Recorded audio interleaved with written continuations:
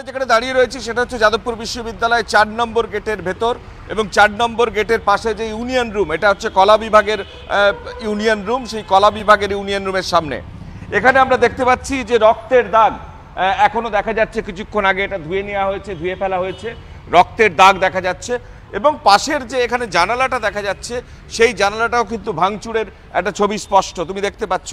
রক্তের দাগটা তুমি দেখো, এখনো পর্যন্ত রক্তের সেই ছাপ পড়ে আছে ইউনিয়ন রুমের দরজার সামনে এবং পাশের যে কাঁচ এই জানালার সেটাও পর্যন্ত ভেঙে ফেলা হয়েছে।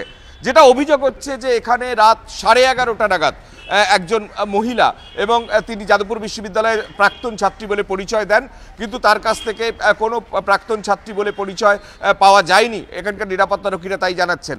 এবং তিনি এখান থেকে বেরোতে যান, তার আগেই তিনি ঢোকেন, তার সঙ্গে একজন পুরুষ সঙ্গী ছিলেন এবং ঢোকার সময় তিনি মত্ত অবস্থায় ছিলেন এমনটাই নিরাপত্তারক্ষীরা জানাচ্ছেন।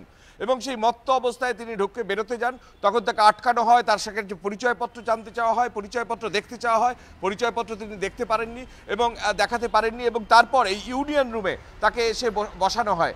তখন তিনি মত্ত অবস্থাতেই এই কাঁচ রীতিমতো ভেঙে চুরমার করে দেন। এখনও দেখা যাচ্ছে সেই কাঁচ ভাঙচুরের ছবি। কাঁচ ভেঙে দেন এবং সেই কাঁচ ভাঙতে গিয়ে তিনি নিজেও জখম হন, ধস্তাধস্তি হয় পড়ুয়াদের সঙ্গে, নিরাপত্তারক্ষী তাদের দুজনকে ঠেলে ফেলে দেওয়া হয়, দুজন জখম হয়েছেন, একজন ছাত্র পর্যন্ত জখম হয়েছেন এবং যে রক্তের দাগ দেখা যাচ্ছে এই ধস্তাধস্তিতে কাঁচ ভাঙতে গিয়ে তিনিও রক্তাক্ত হয়েছেন এমনটাই জানা যাচ্ছে বিশ্ববিদ্যালয় সূত্রে।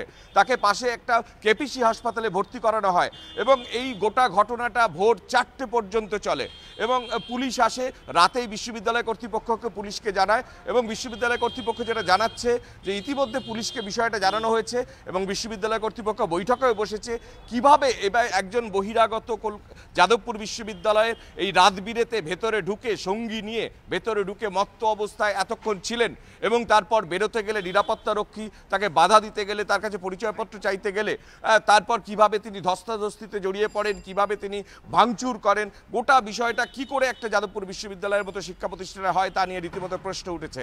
এখনো পর্যন্ত যেটা সহ উপাচার্য জানিয়েছেন, তিনি রাতেই গোটা বিষয়টা খোঁজখবর নিয়েছেন, পুলিশকেও জানানো হয়েছে, গোটা বিষয়টা খতিয়ে দেখা হচ্ছে। পুলিশের তরফ থেকে অবশ্য এখন এ বিষয়ে কোনো মন্তব্য করা হয়নি।